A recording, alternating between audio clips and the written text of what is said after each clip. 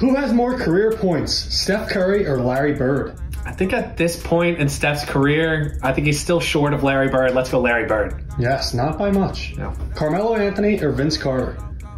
Oh, Melo. Melo's one of the top scorers of all time, but Vince Carter's been around for so long. I'm going to go with Melo, though. It is Melo. All right. T-Mac or Dwight Howard? Dwight's still doing it. T-Mac had a great career. I'm going to go with my gut and say Tracy McGrady. And you are incorrect. It's Dwight Howard.